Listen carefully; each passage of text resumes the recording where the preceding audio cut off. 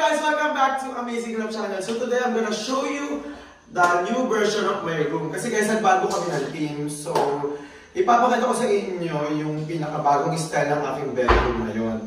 Dahil nga po, madami akong binago. Kung nakita niyo po yung last update ko po about sa aking room, so medyo hindi ko nagustuhan yung design. So I decided na baguhin yung motif and yung position ng bed and everything, guys. So ayun. So ito, mas gusto ko na talaga yung style. Ito na talaga yung pinaka-gusto kong style. Kaya, so inano ko agad siya talaga sa room ko. Ginawa ko yung pinaka-the best na for me. Ayun, guys. So I wanna show you my room now. Okay, guys. So here we go. Are you ready? Okay. So nakachilalas ako. Siguro mo obvious na nakaano ako, di ba? room tour. Ayan, guys. So come here. Guys, ayan! Oh my God.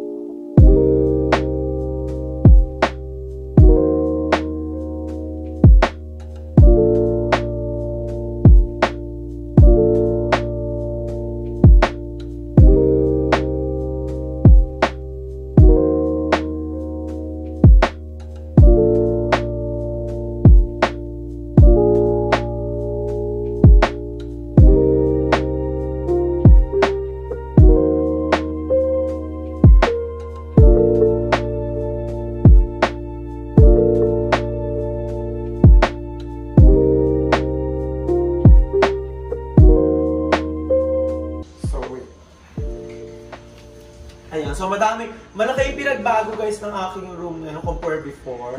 Kasi medyo ayoko yung style ng room ko nung una dahil nga hindi siya masyadong fashionista or hindi siya masyadong stylish. But now, ito yung itsura niya pag naka-off, guys. So I'm gonna turn on the lights. Ayan, guys. So this one, wait. I'll show you first. Ito, kanina ko lang siya binili. Yung sa carpet, guys. Ayan. And kung napapansin nyo guys, ito yung bet ko sa lahat na part. Yung itong which is the headboard, guys. Ayan. Shout out sa, what's the name? R&V? Parang ganun ito. Sige. Ayan siya. So, shout out kay Kuya na gumawa nito, guys. So, pinaabot namin siya hanggang mismo sa ceiling. So, mas maganda siya, diba? Ayan. So, we decided to choose this color. Like, parang kasi ano siya, yung style kasi nung room ko na to is parang hotel inspired siya. Ayun, that's what you call hotel inspired. So dahil nga because of pandemic at the moment, so hindi makapag-check-in, ganyan, so I decided na gawin na lang hotel tong room ko para hindi na ako nasasabik mag-check-in sa ganito, City Garden or somewhere, guys. So ayun, so just feel at home, di ba? So this is ito yung lampshade ko, guys. Ayan. Medyo ano siya, matrabaho tong lampshade na to kasi yung lamp, kasi nga medyo siya sinil-seal talaga siya, tapos binutas siyang ganyan, yung pinakailalim, para hindi halata, diba? I love it. I like that part and everything. So ito pa, ano pa ba yun? So ito, I have carpet then also.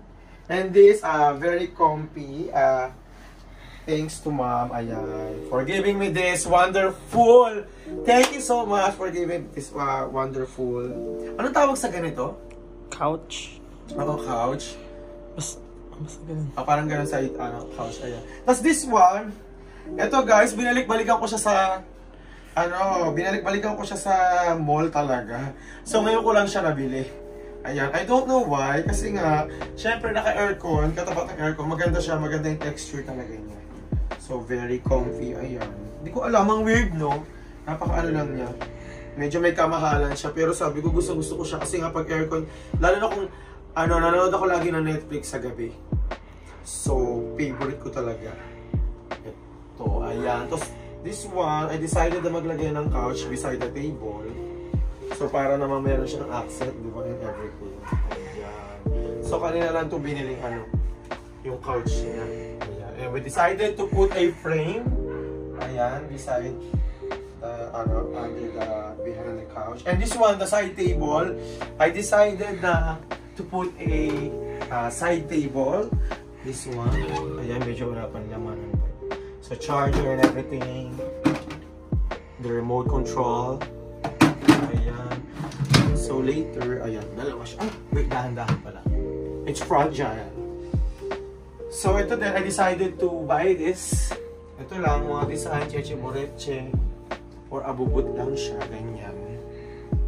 This one. So, kanina din, we decided to buy this also. This one, here. So, ayun guys, nilipat ko nga pala yung cabinet ko before dito. Kasi before, sama siya nung nakaraan. Parang dito siya nung nakaraan, di ba? So, I decided to move it there.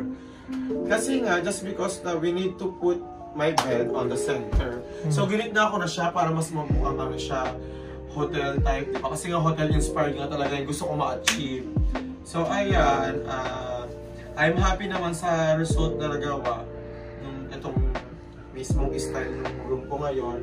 Mas maganda to compare sa before. Ayan, very comfy. Ayan.